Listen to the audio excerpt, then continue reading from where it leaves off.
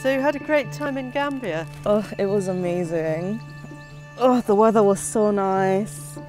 And I met so many genuine, amazing people. These bluebells, they're so stubborn. There were so many mango trees in Gambia, they were everywhere. And were the mangoes ripe? No, it wasn't the season, sadly, but they were just so beautiful.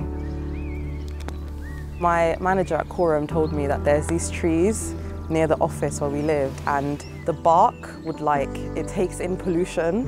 You know, we know things about trees that we didn't even know 20 years ago. Oh, wow. Like how much they communicate with each other. That sounds amazing. I'm obsessed with trees right now. I want to add more knowledge to my obsession. Right. It'd be nice to know what trees I'm looking at instead of just being like, wow. That's a nice tree. Exactly. Yes.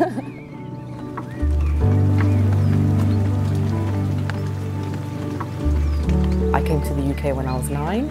I've lived here over 10 years. I found out that I couldn't go to university, and then shortly after I found out that I didn't even have status. It doesn't matter how long you've lived in this country, you know, your rights can be taken away like that.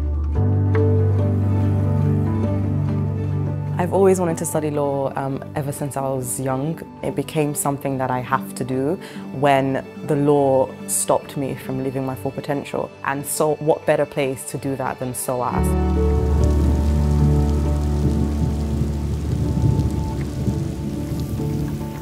When I saw the appeal from SOAS, I realised I couldn't give very much money, but I did have this room. I was quite doubtful really whether this would suit me because I really like living alone, but I thought I'd try it as an experiment.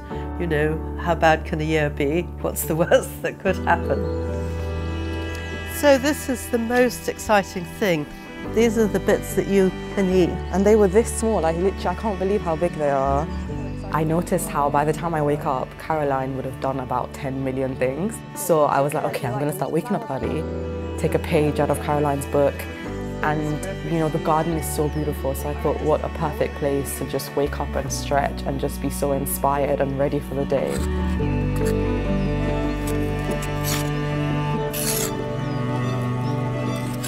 I've literally lived here my whole life. I don't know anything else. Yes. I always thought I was British.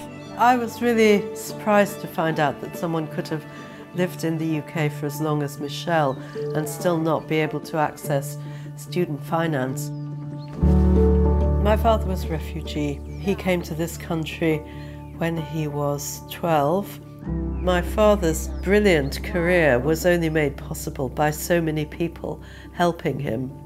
And so I've always felt a particular responsibility to help refugees.